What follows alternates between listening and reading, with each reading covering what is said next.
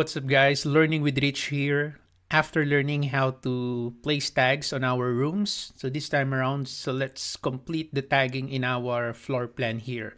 So we're gonna put tags on our doors, windows, and walls. Okay? So if you remember last time, for you to be able to place the tags all at once without selecting it one by one, so we are going to use here this tool from the Annotate tab.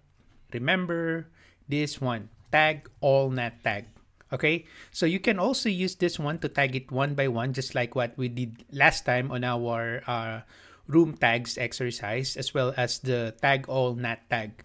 Okay, so for this one, to make this exercise quickly, so I'm just gonna use tag all not tag for my doors and windows. All right, so let's get this started. So I'm gonna select here tag all not tagged. Click that one, and then from the tag all not tagged dialog box, so we are gonna select the category that we would like to put tags on our elements, which is our door tags. We want the door tags, and then we also want the window tags. If you have a tag loaded inside your project, let's say for example for your door tag, you can find it here on the loaded tags. So there's the door tag, you can click that, you can click the drop down arrow. So if you have other tags loaded for your door, okay, same with the window. So if you have other tags for your window, you can select it from here. Okay, but for this exercise, I only have one tag here, one door tag family, and then one window tag family. Okay, so you can also specify here if you would like to have a leader line when you place the tag. So in my case, I'm just gonna make it uncheck, so I don't want to have any leader line. So I'm just gonna select here, apply, and then okay, so that's it. So we know this already. All right, so as you can see, we now have our tags for the doors as well as on our windows, right? And then just a quick note here, you will notice this area here, the door here doesn't have any tag. So if I'm gonna select this area here using window selection, and then I'll be using here the selection box. Okay, let me select that one and then click outside, right click, zoom to fit. Okay, so I have this door here. So that particular door is not actually the normal door family like this one. So this is our normal door family wherein we can just simply place that on our wall. But you will notice this door here, this is not our normal door because this door is a curtain wall type of door. That's why there is no automatic tag place on our door here because it's not specified when we place this curtain wall type of door on our curtain wall here. Okay, so there's the curtain wall, and then we place the curtain wall type door. So there is no mark that is assigned to this door, okay, compared to the other normal door and tags that we have here. Okay, so that's why what I'm gonna do is I'm just gonna change it manually. So to this door here, if I click this, you will notice that the mark here is 129. So that is the assigned number here. Now for this one, if I click this door, so there's no mark. So what I'm gonna do is I'm gonna put it here.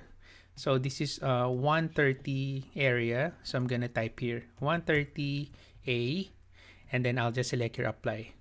And there you go. So I now have here my door tag. Okay, so just to let you know, so that's how your curtain wall type of door works when you tag it. So at first there's no mark there, so you need to put it manually. Okay, anyway, you can still click that door tag, and then you can click that if you want to change it. So if you change this one, automatically this mark here will change as well, will follow what you have key in here, so vice versa, right? Okay, so after that, so let us quickly place some tags on our wall. So let's say, for example, on my cafeteria, I want to put a tag here. I want to put a tag, let's say, to this wall here. Okay, so I'm just gonna put one tag. So to do that, I'll just select here tag by category, this icon and then this icon from your annotate tab, tag by category, and then this icon here, it's just the same, okay? So on our quick access toolbar, this is where you can see all the frequently used tools. That's why our tag is here.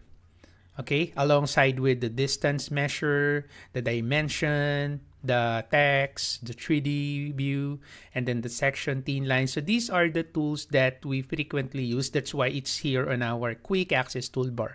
And one of them is our tag. So you can also type TG as a shortcut for your tag.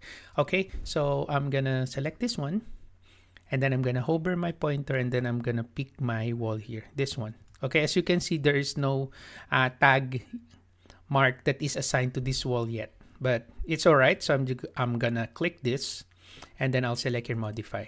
Okay, there you go. And then let's say this will gonna be, I will call this type A wall. So I'm gonna select this tag. I'm gonna click that question mark.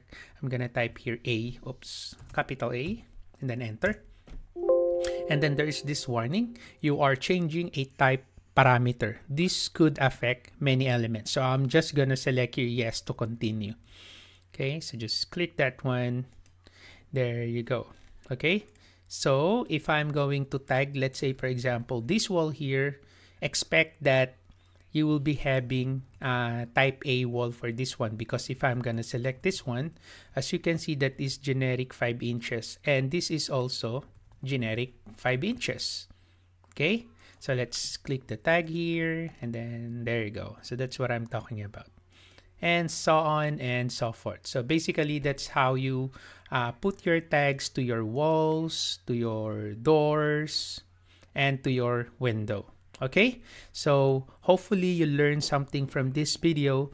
If you have any comments, questions, or suggestions, you can put it on the comment section below, and I'll get back to you as soon as I can. Thank you for watching. Have a nice day.